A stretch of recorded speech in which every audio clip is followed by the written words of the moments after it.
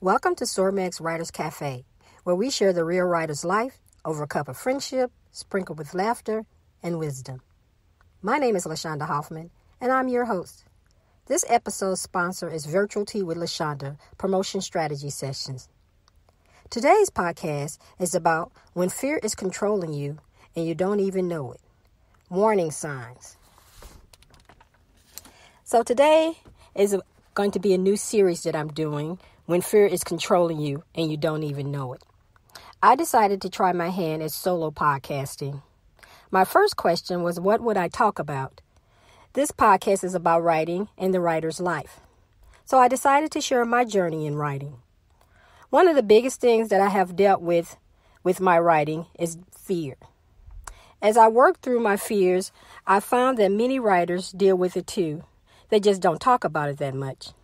And so I wanted to share with you things that I've been going through dealing with fear. And hopefully it will help you.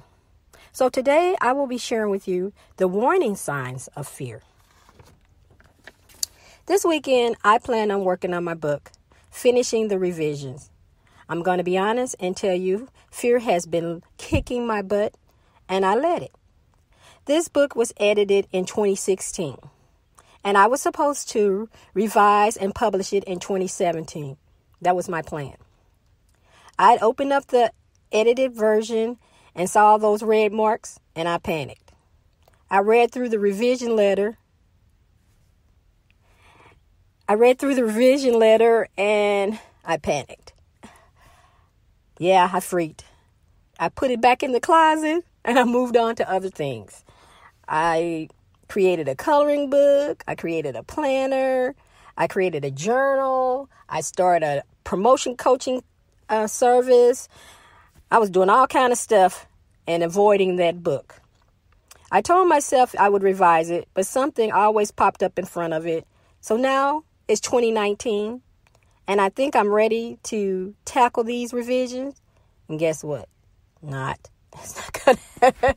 I found out this weekend I was doing something to avoid it. So I'm going to share with you some tips on how you can get back on track and recognize when fear is bugging you and the signs that pop up when it is bugging you. And here's one of mine that I've done this weekend. Procrastination. So I'm watching the Call the Midwife. I'm binging that. And I came home Friday, all gung-ho, ready to write. And I said, well, I'm going to relax for an hour and then I'll write. So I put the show on, I'm watching it. And before I know it, it's time to go to bed. I haven't written a thing. I haven't even opened up the computer. That was a sign. But I just told myself I was tired. I needed to rest. I'd be better in the morning. Saturday morning, I get up. I got some different things. Somebody sent me emails. I'm checking those emails out. I'm writing up some stuff for the emails. I got a virtual tea that I'm going to be doing that afternoon. And so I've got to do that. I'm doing all kind of stuff. I'm avoiding the book. So what is that called? Procrastination, people. Procrastination. LaShaunda is the queen of procrastination. It's putting off what you need to do today for tomorrow. This is a big fear sign. Ding, ding, ding, ding, ding.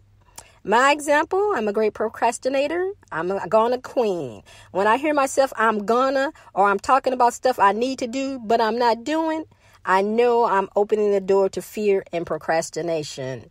That is me this weekend. I have been in procrastination mood. As a matter of fact, I'm still in procrastination mode because I'm doing this podcast that I was supposed to did last week. I'm doing it today so I can put it up today because I need a podcast for today because I procrastinated and didn't do it.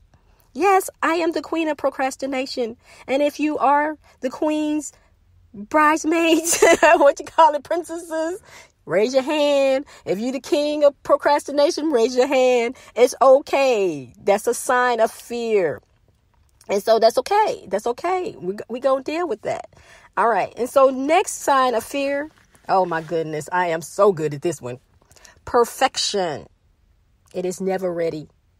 That's why I have 7 books in the closet, people, because they are never ready.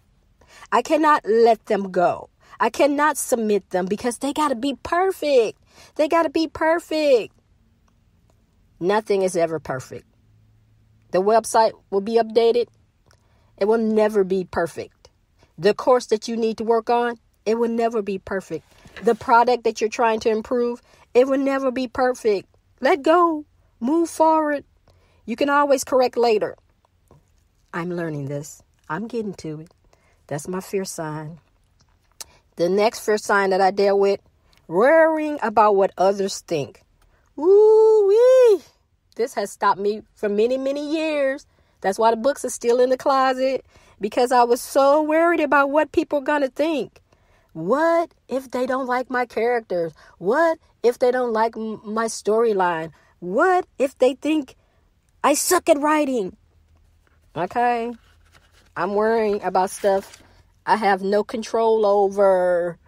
I have to tell myself that all the time. No control over what people think, what people say. You have no control over it. And you're letting it stop you. So this is what I do sometimes. I have to tell myself to write a circle.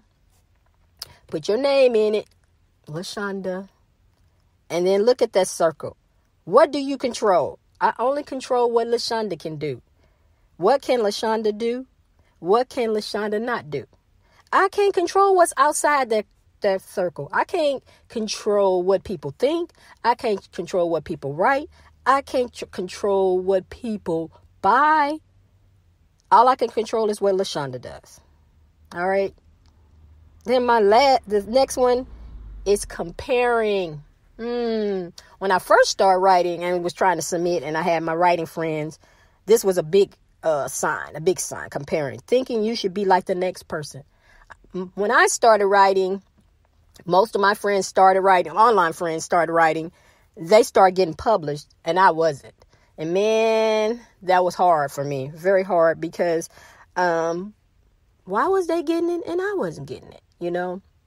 One of the reasons I wasn't getting it is that back there in the fear thing of submitting, it's too perfect. So if you ain't submitting, you ain't going to get published, LaShaunda. Duh, that's how it works. You know, and I had to learn in my journey that my lane is not their lane. Their journey to publication is not going to be my journey to publication. And I have to be okay with that. And it took me a minute to get that. It took me a minute because, you know, one time I had friends that was bam, bam, popping these books out. And I'm like, wow, why not me? What am I doing wrong? You know, that's that pity party that takes over you. That's fear. It's popping in, trying to tell you different things, the ways to act, you know.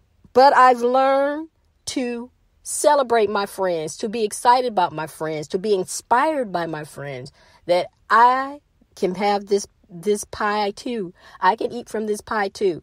But I got to do something. I got to control me. I got to get out of my circle and do the things that I need to do to get to that to get to down that road that they're on, the published road. So don't compare yourself to others. I know it's easy to say that, but be you. Compare yourself to last year and work on being better from last year. And, you know, make a plan. Get yourself together. See what you want to do. You know, it's so hard out here to publish a book. And it's so hard if you're dealing with fear, trying to deal with fear, trying to publish, trying to write. You know, it's a daily challenge. It's something that never goes away. You know, sometimes people tell me, oh, you just pray about it and God will deliver you. And I believe that God helps you through fear, but you're going to always tackle fear. That's part of life. You know, you're always going to have fear. And what it is how you handle it, how you deal with it. Are you going to let it stop you for dreaming? Are you going to let it stop you for not working on your dream? Are you going to let it sit on your couch for years and say, hey, you don't need to do what you said you want to do? You know, one of the things that I've learned with dealing with fear is that your dreams are supposed to scare you. They're supposed to scare the heck out of you. Because if they don't scare you, guess what? Why do them? You know, so if they scare you, this is what I tell everybody, do it scared. And you will learn how to deal with fear every day. You will, believe me, you will learn how to deal with fear. It's a daily process. But you have to recognize those signs that you're dealing with fear. And maybe those aren't your signs. So I want you to take time and write down what stops you from writing. What stops you? Because those are your signs that tell you that you're not writing. Like somebody might say, well, time stops me. I don't have enough time. But you do. You just have to make time. You know, even if I tell my clients all the time, 15 minutes a day, then it's 15 minutes a day. And that's how I write 15 minutes, 3 times a day if I can, because I use that as an excuse of not writing, So make sure that you write down your fears, write them down. And because writing them down helps you tackle them. It really does. It helps you say, ooh, the fear man is sitting on the couch with me today. What am I procrastinating about? So I want you to, check out your warning signs. My warning sign 1 was procrastination. Putting off what you need to do today for tomorrow. This is a big fear sign. Number 2, perfection. It is never ready. It is never ready. And number 3, comparing. Oh my goodness. Don't compare yourself to people. Don't compare yourself to people. You would drive yourself crazy. Don't compare yourself. Oh, I skipped one. 1, worrying about what others think. Don't worry about what others think. Because you don't have no control over it. You just don't. And you're driving yourself. And for what? All right. So I hope those were helpful for you. This is going to be a short podcast. The ones that I do be short. I'm not going to be trying to talk to you for an hour. Because I probably could, but I don't want to be droning you out. But I hope this was helpful for someone. Please let me know. Send me an email. Say, hey, LaShaunda, I'm dealing with fear too. I understand. Believe me, I really do. I want you to move forward with your writing. And that's our mission for this year, is to finish the books. Finish the books, LaShaunda. Publish them. Get them ready for your readers. You can't finish the book if you don't work on it. You can't finish the book if you're procrastinating about it. You can't finish the book if you're worried about what other people are thinking. You can't finish the book if you're worried about comparing yourself to other people. Just be you. You are magnificent. You are fantastic. You are an amazing writer. But no one will ever know unless you put your book out there. I hear you, LaShaunda. I hear you. All right. I would like to thank our sponsor for this episode, Virtual Tea with LaShaunda Promotion Strategy Sessions. Check the links in the show notes to order your promotion audit. I want to thank you, my listeners, for taking time to listen to this podcast. I have 3 requests for you. Subscribe to the platform you are listening to so you don't miss an episode. Please write a review and let me know what you think of this episode. Number 3, share this podcast with your community. Do you have someone who's dealing with fear? Share this episode with them. If you have a topic you want me to discuss on the cafe or would like to sponsor an episode, send to onesormeg@gmail.com. This is LaShaunda Hoffman, and I'll see you on the next.